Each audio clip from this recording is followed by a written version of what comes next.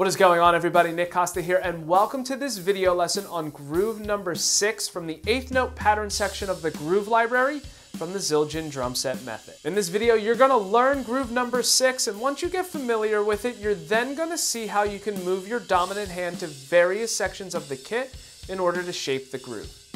I'm excited to get into this with all of you, so let's get started.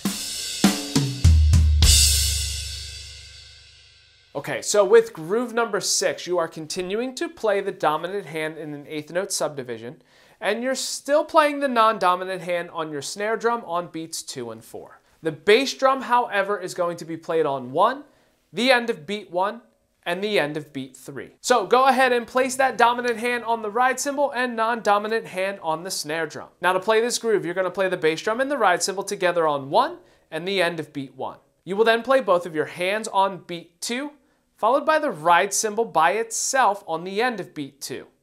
You're going to play the ride cymbal again by itself on beat 3, and then the bass drum and the ride cymbal together on the end of beat 3. Finally, you have both of your hands on beat 4, and the ride cymbal by itself on beat 4. Now, in order to get familiar with this groove, let's take it nice and slow. Play along with me for the next 16 measures at 60 BPM. 1, 2, ready, and...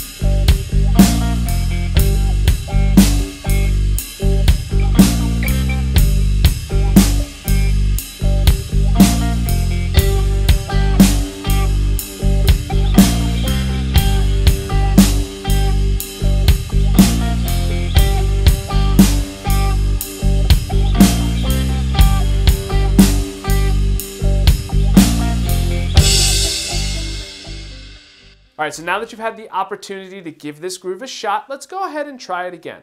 Once again, play along with me for the next 16 measures. This time, however, we're going to increase the tempo to 75 BPM. 1, 2, ready, and...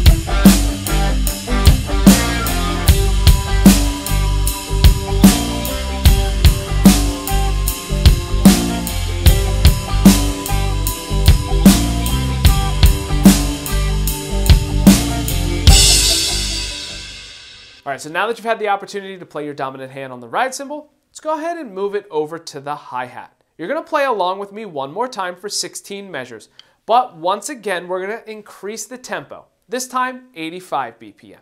1, 2, ready, and...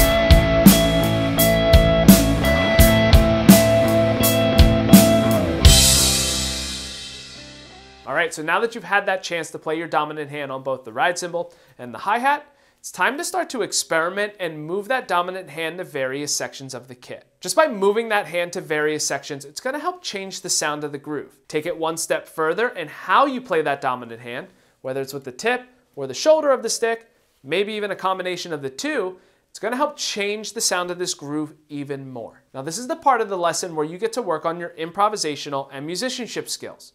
And although I want you to be creative and come up with your own ideas, here are just a few examples to get you started. I'm going to play this groove for 24 measures at 100 BPM. 1, 2, ready, and...